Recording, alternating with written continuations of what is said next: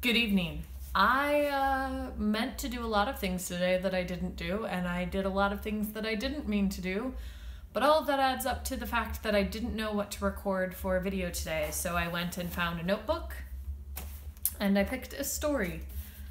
I haven't probably read this since I originally wrote it, which was probably a while ago, judging from the other content in this notebook. I make no promises. It's story time. Kara stared at the cave mouth as the soldiers drug her past. The sharp stalactites glistened in the dark, and Kara was reminded of the bright steel swords the soldiers had used to kill her family, glistening with blood. She struggled, but it was of no use. The soldiers held fast like iron. She looked at the two of them. They wore camo fatigues and carried those bloody swords. To Kara, their faces, like their grip on her arms, seemed identical. White, clean-shaven, brown hair cropped short, and those dead eyes.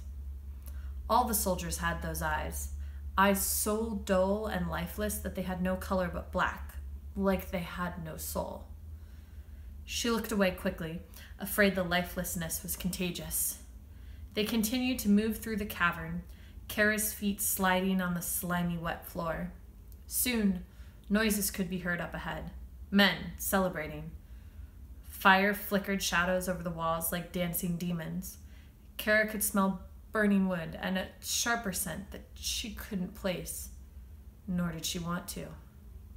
The soldiers, marching perfectly in step, drug her even closer to the fire and the noise. They turned a corner, and there stood the devil himself, a man in a blood-red suit whose eyes smoldered like the demon fire he was using to burn bodies. Kara wanted to scream, but the acrid smoke suffocated her, preventing sound. It didn't seem to bother the soldiers at all. It was as if the smoke sensed her life and wanted to destroy it. The soldiers released her arms and marched, in step, past the man to where the other soldiers were singing and laughing as they tossed bodies onto the fire. Kara concentrated on their singing, and it was then she realized the sound had no feeling. It was like the soldiers had all been told to sing and laugh in a round and throw the bodies on the fire in time to the music. The whole thing was unnatural. "Admiring my soldiers," said the man.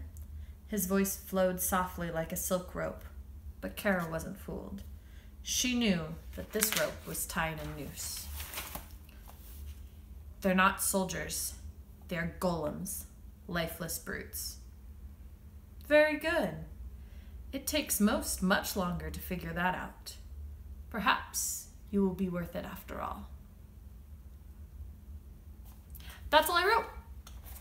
So enjoy that cliffhanger that will probably never get finished because I doubt I will ever finish that story.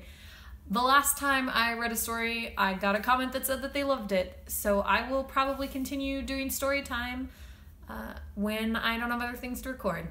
So I hope you enjoyed that story, and I'll see you tomorrow.